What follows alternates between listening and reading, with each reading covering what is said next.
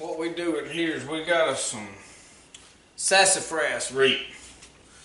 We're gonna cut it up into some small pieces. I'll show you a little what it looks like, if you can tell. I don't know. But we just pulled up one right out here in the bushes. We're gonna make some sassafras tea. I've already got my water in. I'm gonna cut this up in some smaller pieces. You may have to sharpen my knife or I cut it up in too much. Said Grandma used to do this to get over what they call the winter doldrums. Springtime, it's kind of a tradition.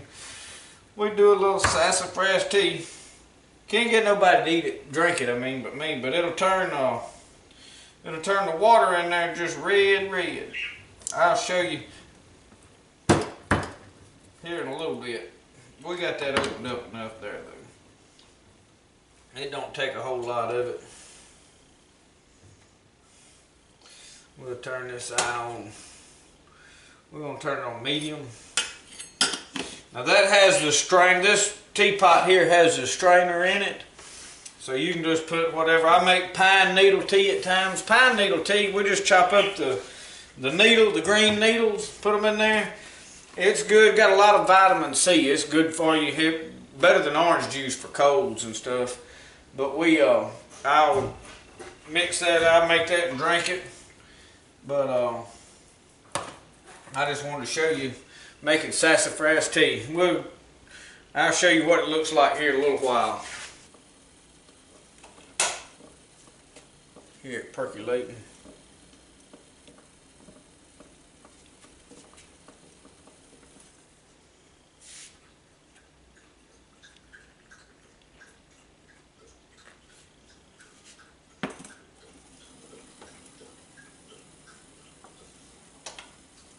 I'm gonna keep it on low.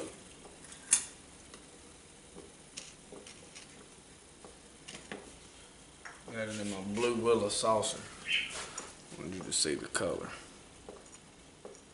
Turns red. This is not really red yet.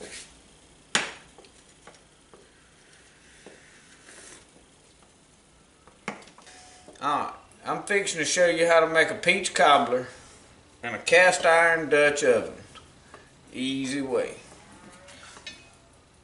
We got this preheating on here. I've already preheated my oven. I got it on 350, but what we're going to do, I'm preheating my skillet on this eye right here for my mix, because what I'm going to do is I'm going to get me precisely however much butter that is, and I'm going to melt it in the bottom of this. I'm going to turn that back down low. I'm going to turn it off. Turn that back off. We want to melt this in here. Good. Alright.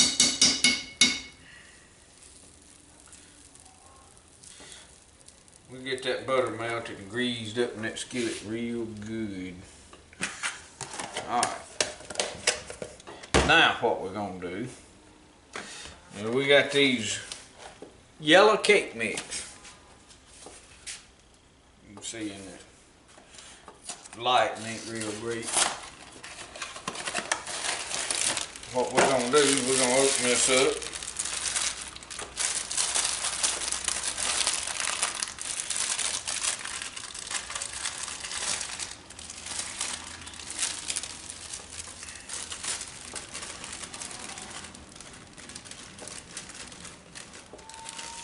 Pour about half of that in there. Just get a good thick layer in the bottom of that. And then we just got some cans of sliced peaches.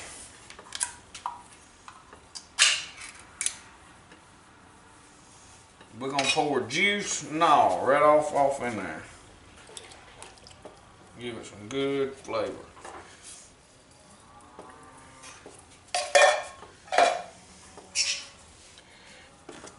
I'm gonna spread them around in there real good.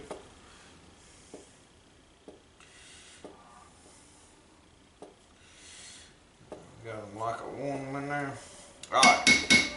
Now what I'm gonna do is I got a full of sugar. Now that is precisely however much sugar that cup would hold, but I don't know that I'm gonna put it all in there. We're just gonna sift it around in there and sweeten it up a little. We don't want to overload it.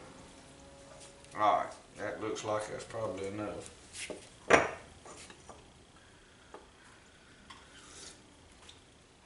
Sassafras tea is good too.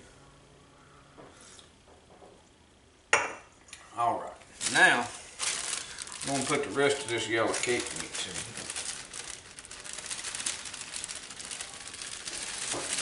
Cover the top of them peaches good. Now right now we got 1 can of peaches and 1 cake mix. Because I got enough stuff. If you want to make a bigger one and feed a bunch more folks, you can put 2 cans of peaches and put 2 cake mix. Alright. Now what we'll do is we'll take our lid. I'm going to show you down in there now what we're looking like. That way you can see.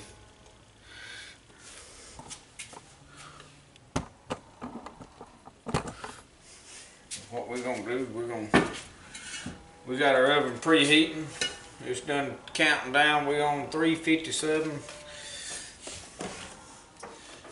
Now that made a mess right here on the counter. On the stove, I mean.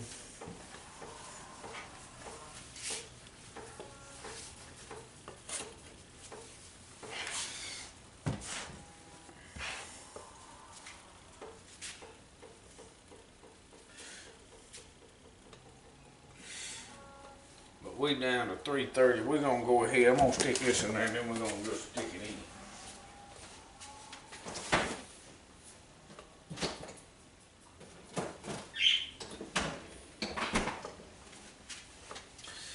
We fixing to grill some hamburgers, and I wanted me a peach cobbler to go with it. Alright. Yeah, that's nice and warm. We're gonna slide that right in there. Shut it up. Just a little while, that'll be ready to go. Show you a little bit about what we're grilling here. While we just took this asparagus, laid it right here on the grill. That's the best way to do it. And I really like it when it gets black on there, when it's just almost burnt. But we're gonna shut this lid down. Let that thermometer get on up there. Now what I did was I closed my door off there. I want to open this one over here just a little. I don't want to get a lot. I let that air flow through. Because it's shut slam off, but if you can see right there, there's some cracks in there. It's getting air. I haven't got it completely airtight. Come here, my buddy. Come here. He wants to be on camera. He said, "Daddy, video me." He said, "Daddy, video me." Yeah. We've been out here watching these martins fly. See any right at the moment. See if we see any up here. My gourds. They was just flying a few minutes ago.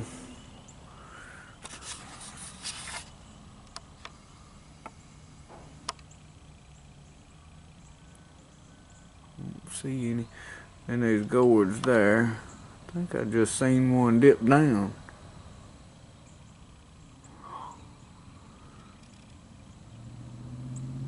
Gourds there. Oh, I forgot, there's a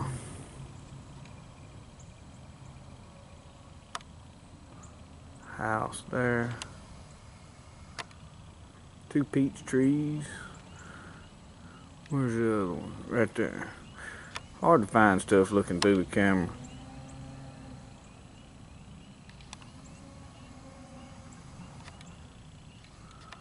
We enjoy sitting out here watching them. Usually this sky out here be filled up with them late in the evenings.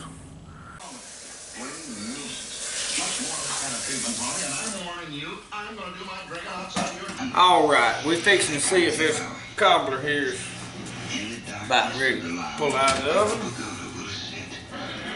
Sipping exotic tropical drinks, gazing romantically into I done ate my hamburger. I'm ready for some ice cream and some peach cobbler. I know the bartender there. Let us change to the restroom. Yes. After a sumptuous meal of booze, we'll drive out to breakfast. Yes, sirree, Bob. That's a piece of wood I got. Leave it there. Keep it up off. I'm gonna get this camera. I'm gonna show you. Now that right there.